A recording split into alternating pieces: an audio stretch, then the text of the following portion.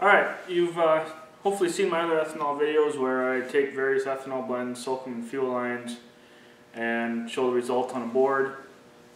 So far, I have proved that with modern fuel lines, ethanol does not attack them. Other additives in gasoline does. Also, ethanol does not varnish them, harden them, weaken them, none of that stuff. Okay, modern fuel lines are more than compatible with ethanol.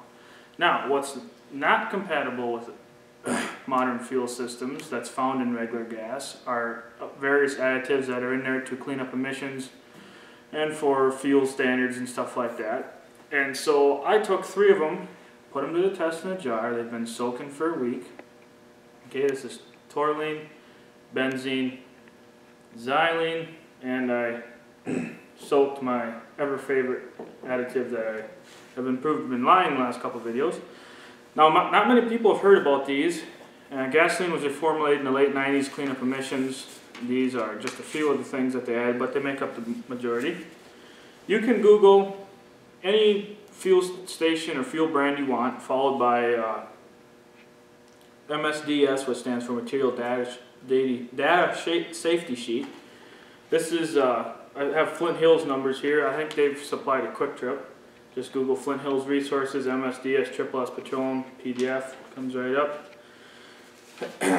Up to 15% xylene, up to 15% toluene, up to 10% ethanol, up to 7% hexane, up to 3% trimethylbenzene, up to 2.3% benzene, up to 2% ethylbenzene. So every fuel station is a little different, but they definitely at least have 1 to 2, a lot of them have 3 of these in their fuel lines.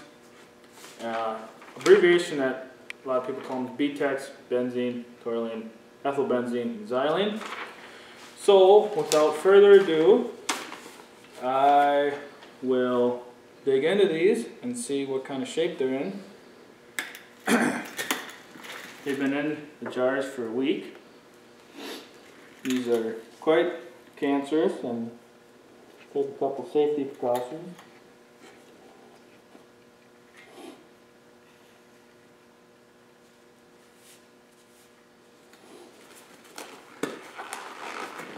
I'll put them on the board here, side by side.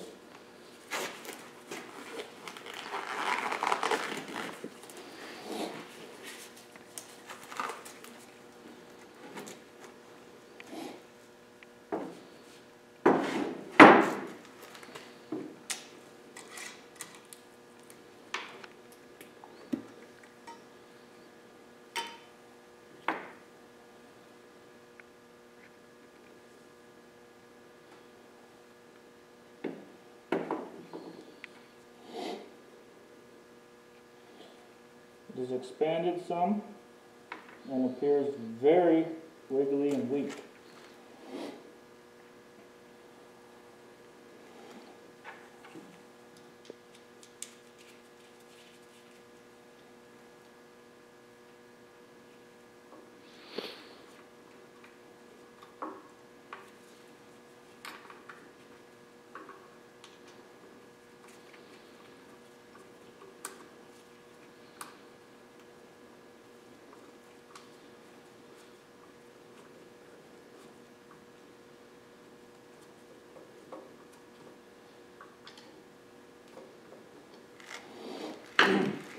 This has never hit fuel. Brand new.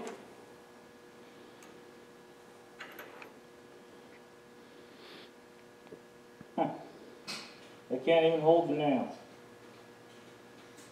So, unfortunately, we can't test that.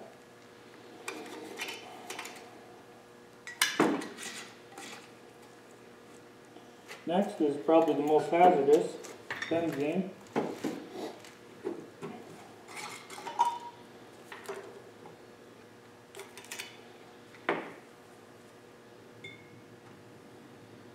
Wow.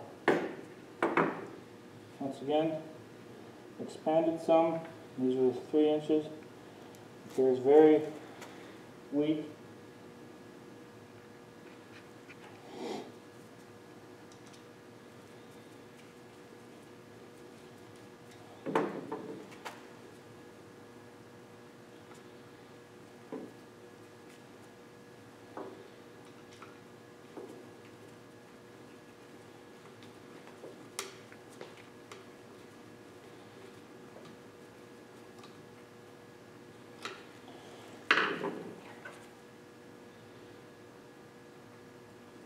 Nope. That's slowly sliding out, but you can definitely see that they're damaged. Still waiting for Popular Mechanics to do this test. Next is xylene.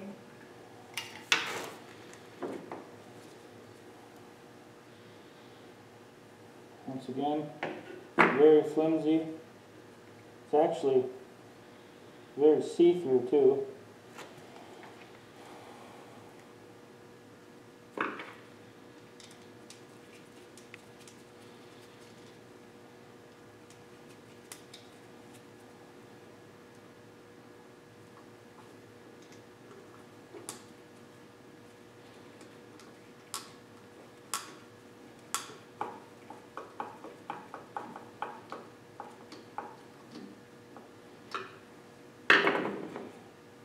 Put the nail in. Yeah, that one can hold the nail. And the last one here is an additive that's supposed to fix ethanol problems, which I have proved to be lying.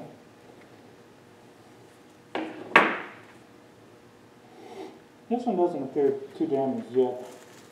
It's only been a week. I wasn't expecting much out of that one anyways.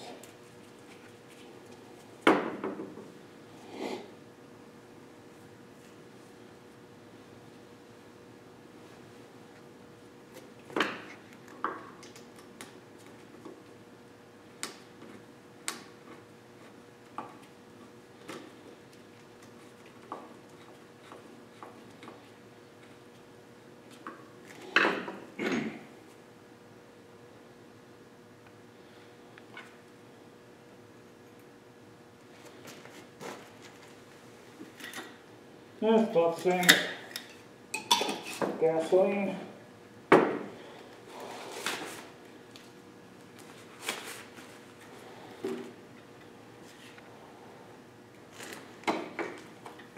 So, my other videos prove that E85, other ethanol blends do not hurt fuel lines. I singled out additives and gasoline, put them to the test. They absolutely failed. This is 1 week. And those 3 in the middle are like noodles, okay?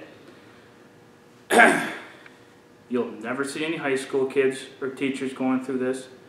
You'll never see a Popular Mechanics test do this, okay? You'll never see anti-ethanol groups do this. Please tell me again how ethanol is eating your fuel lines. You've seen my other videos, you've seen my pictures. None of those people have done this, okay? It's pretty simple. I have preached for months. Watch this movie. You'll never look at a fuel pump the same again. I promise you. Okay? It'll change the way you think about motor fuels. It's awesome. Now, you'll say, well, how can we fix this? How can we get rid of this? Well, when you add ethanol in fuel, you replace these. Okay? And people will say, well, 10%. You can't go over 10%. Okay? I want to give you some food for thought about 10%. That fuel line, the fuel pump, all your fuel components, they're approved for 10% ethanol. They have been since the early 90s. I want you to think about this. When you have a fuel line, is it 10% on the bottom as a sliver? No, I proved you fuel lines are compatible. What about the fuel tank? Is the 10% on the end compatible? No, the 10% ethanol can be anywhere. So, no, the whole thing has to be. What about polka dots? Is the 10%? You see where I'm getting at? 10% compatible is the biggest lie. Oil companies love it. They can put ethanol in regular gas because the RFS says they have to. They have trash additives in it, and people can blame ethanol up and down. Even non-ethanol fuel damaged the fuel line in my last test. I mean, feel free to contact me. I'll send you some pictures. I'll show you the videos. Now, there's a fuel on the market, E15, EPA approved for 2001 and newer. Pull up, fill up, no check engine light, ready to rip. 500 million miles by consumers, not one reported issue. I guarantee you, if there was an issue, big oil would blow that up into the stratosphere, that somebody had an issue with E15. All the warnings you'll see, oh, it may Are they talking about these? I guarantee you, none of those articles that warn you about E15 even mention this. Again, I wonder why. Who runs the media? Okay, watch this movie and it'll tell you why you don't have E15 available at your local fuel station. Another thing you can do, I bought this converter kit for my 2000 F-150, changed to E85.com. It's a plug and play kit. There's no hard parts, it's all electronics. I run E85 every day. I've had 5,000 miles problem free with the kit, and I blended E85 half and half for 10,000 miles before that, okay? So, there's nothing left to do now. I mean, I took the additives that I've been calling out for months. I finally put them to the test. I proved that they're trash. Ask your dealership, your manufacturer, mechanic. Ask any of them if they've tested this, if they know what they are, if your fuel components are compatible with them. Okay, I know a lot of guys that have ran E20, E30 in small engines, their vehicles, everything. So watch that movie.